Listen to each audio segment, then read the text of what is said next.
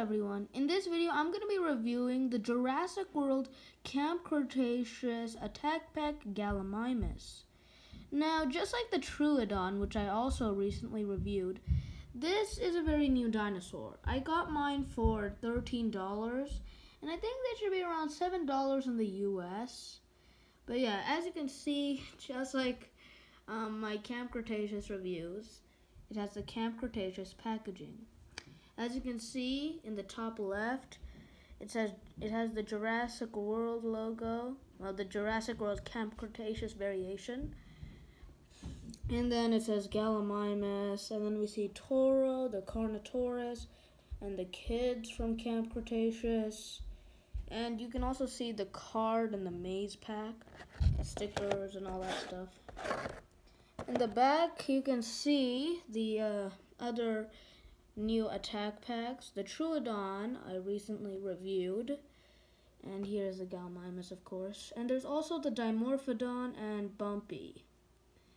And yeah, another Jurassic World Camp Cretaceous logo. So yeah, unique packaging. I mean, I like it. It's not like I don't like it. Nothing really interesting about it now since I've seen it 3 times already. Okay, so let's open this dinosaur up. Okay, so this is the dinosaur out of the packaging, and it already doesn't like standing. Seriously, like, I cannot make this thing stand. But, you know, I'll try reviewing it still. So, as you can see, this is a new color scheme. Now, I do know what the other Gallimimuses look like, even though I don't have the other Gallimimus toys. And I have to say, this one is very different. Like, you can see there's way more color. Normally it was like this brownish color, but here we are having orange, whitish, ivory color, blue, red. Yeah, I like it. They actually put way more color in design. Even though, I don't know if this would happen, they would have this color in real life. Now, if you notice on the Gallimimus, it has I'm trying to focus here. Okay, it's not focusing. But if you're wondering, it has a, okay, there you go. Now you can see. It has a limeish green eye. Not limeish, like a yellowish green eye. It's pretty visible. The neck's pretty long. And then as you can see along the neck, you have a blue and red pattern that carries along on the back, but doesn't continue on the tail, sadly. Like, look at this tail. It's so plain looking. Why couldn't they incorporate the colors onto the tail? But yeah. And then the rest of the body, it's really orange. There's an ivory color on the belly. But yeah, it's mostly orange. Overall, in paint scheme, it's really cool. I'm actually glad they put some, you know, extra colors. But still, I wish they put the brown and red all the way to the tail. It just makes the tail look plain. Also, you might not see this, but in the camera that well, but it does have some speckling. It is present. You can see it. Yeah, it does have some speckling. And yeah, I mean, there's not that much to say about the paint scheme. Blue on the neck and the back, red also, red stripes, and then an orange body with a white ivory belly.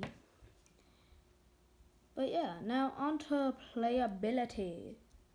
If you're wondering what that means, is like the parts that move. So the arms move a little, not that much.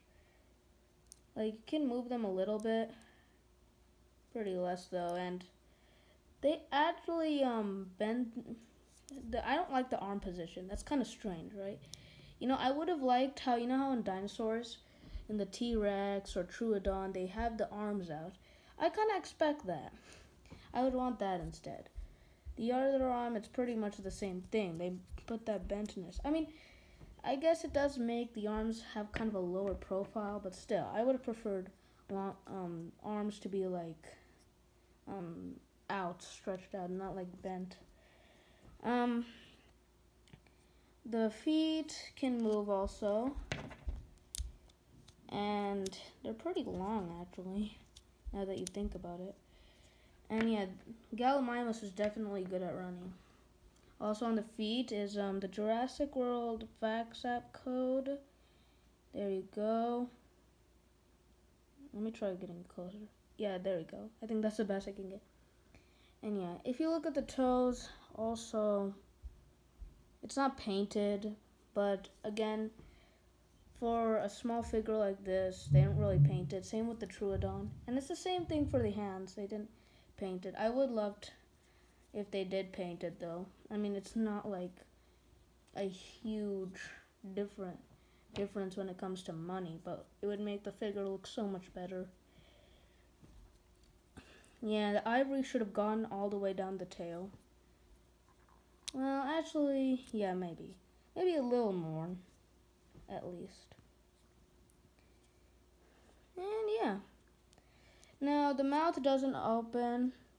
Actually, if you notice in a bunch of herbivorous dinosaurs, yeah, it doesn't. The neck, however, moves up and down. I think I already said that, but yeah, it does move up and down. I can make it look downwards like this, or I can make it look upwards like this. Yeah, and I just also like that it has a pretty long neck. So, yeah. I do actually really like the neck moving, because it makes a huge difference in what your toy is trying to do. Like, you can make it look at the ground, make it look up in the air. If it sees something like pterodactyls, or it could be, you know, like it's eating and then it sees something and then it runs away. And that's why, yeah. Well, yeah, overall the figure, it's good. I mean, maybe a little more details on the arms, just like the Troodon. Also, I would have preferred if the blue and red went all the way to the tail and the ivory went a little further. But overall, it's good. Like, you can also see the Jurassic World logo. Overall, it's good. I mean, I won't say you shouldn't buy it. There's nothing wrong with the figure except that it doesn't stand. But yeah, I would definitely say add this to your collection. And yeah, just like the Troodon, I got this for $13. And I think $7 in the US. Okay, well, I hope you liked this video. Be sure to like, subscribe, and comment down below.